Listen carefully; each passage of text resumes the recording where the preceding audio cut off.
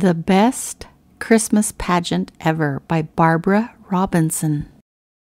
The Herdmans were the worst kids in the history of the world. They lied and stole and played with matches. They were so awful you could hardly believe they were real. There were 6 of them: Ralph, Imogen, Leroy, Claude, Ole, and Gladys. They were skinny and stringy-haired and dirty and all different sizes, with all different black and blue places where they had clonked each other. They lived over a garage, and when they didn't have anything else to do, they would bang the garage door up and down and try to squash each other, or the mailman, or their crazy one-eyed cat. Everybody stayed away from them. Then one day they showed up in Sunday school. They stole all the money out of the collection plate and drew mustaches on everybody in the Bible. And though nobody knows how, they took over our annual Christmas pageant.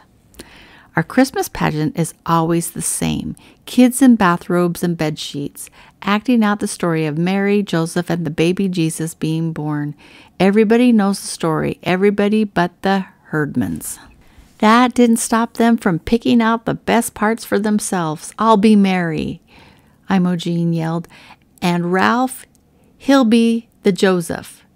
Everyone else was afraid to volunteer. That left 3 Herdmans, Leroy, Claude, and Ole, to be wise men, and the worst herdman of them all to be the angel of the Lord. "Me," Gladys hollered. "I'll be that." "What is it?" So then somebody had to read the whole story to them about the star and the shepherds and how there was no room at the inn and how the baby Jesus slept in a manger. The herdmans were shocked. "They stuck them out in the barn," Imogen yelped, "and they tied Jesus up in rags and put him in a feed box. At least we put Gladys in a bureau drawer." Then they heard about the wise men bringing gifts of oil and frankincense. Claude said, "What good is smelly oil? If we're the wise men, let's bring pizza." Every year someone lent us their baby to be Jesus. Not this year. Nobody would trust a herdman with their baby, so Imogen offered to steal one from the supermarket. "There's always babies in carts there," she said. Let's forget about a baby," someone said. "We used a doll instead."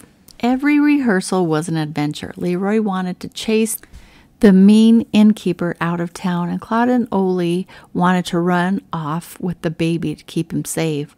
Imogen said she wouldn't name him Jesus. She would name him Bill, and she wouldn't let the wise men worship him. "Get away from that baby," she barked at them. "You might have germs." When Gladys found out the angel of the Lord appeared out of nowhere in the black of night, she was sure it was out of Amazing Comics. "Shazam!" she yelled, smacking the kid next to her. Gladys liked to smack things. Our Mary was loud and bossy, the wise men were sneaky, and the angel of the Lord came from outer space. This was going to be the worst Christmas pageant ever. Some people wanted to cancel the whole thing. The minister said, "I don't think anyone will come to see it." But they were all wrong. Everybody came just to see what the herdmans would do. When the curtain opened, Ralph and Imogen stood in the wings, frozen as if they weren't sure what to do. They weren't pushing or hitting or being herdmans. The chorus waited and hummed and waited like an old refrigerator.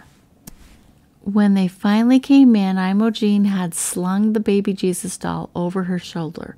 Then she thumped it on its back twice, hard. There was a gasp. It didn't seem right to burp the baby Jesus. But that was the whole point of Jesus. He was a real person, and he started out as a real baby. His parents were real too, as real as Imogen, with her veil all crooked and Ralph with his hair sticking out as if they had slept in their clothes out in the barn, just like the real story. Then came Gladys from behind the shepherds, shoving them out of the way and stepping on everyone's feet. "Hey!" she yelled. "And to you a child is born.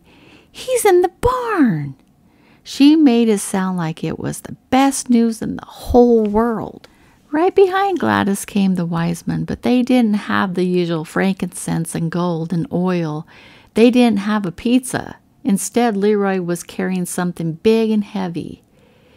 It was a ham from the herdsman's food basket. The church gave them one every year. The herdmans had never before given anything away except clunks on the head, so you had to be impressed.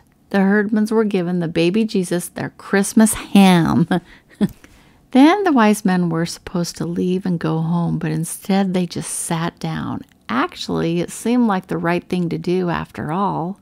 They had come a long way, and you wouldn't expect them just to hand over the ham and leave.